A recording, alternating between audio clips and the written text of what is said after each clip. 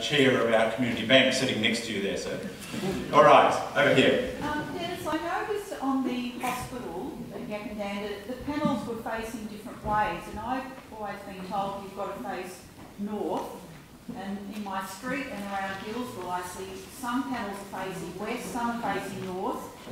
I mean, which way do your panels face to get the best bang for your buck? Can you hear that up the back? Yep.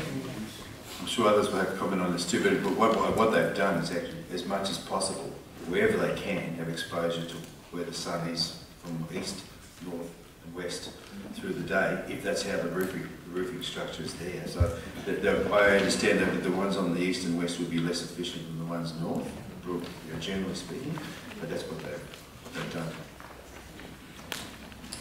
Yes, sir.